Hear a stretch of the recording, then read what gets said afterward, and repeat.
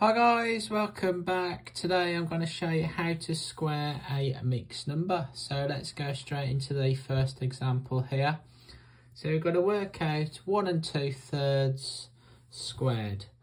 So when you square a number, what you need to do is multiply the number by itself. So we need to work out 1 2/3 multiplied by 1 2/3. So the next thing you need to do is to convert these mixed numbers into improper fractions. So to do this, you keep the denominator the same, which is 3. And to get the top number of the improper fraction, you multiply the denominator by the whole number and then add on the numerator. So you do 3 times 1 is 3. Add on the 2, which is 5, and this will be multiplied by another 5/3. So multiplying fractions is one of the easiest operations to do with fractions. So you just need to multiply the top numbers and multiply the bottom numbers.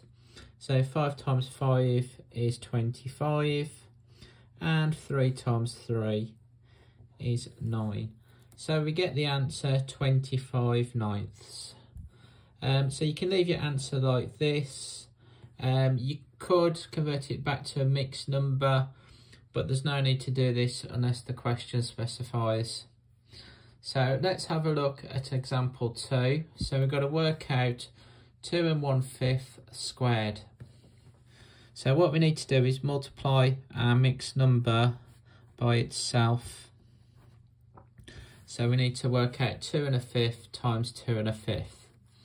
So the next step is to convert 2 1/5 into an improper fraction. So you keep the bottom number the same, which is 5. And to get the top number, you multiply 5 by 2, which is 10. And then add on the numerator to give 11. So it will be 11/5 times 11/5.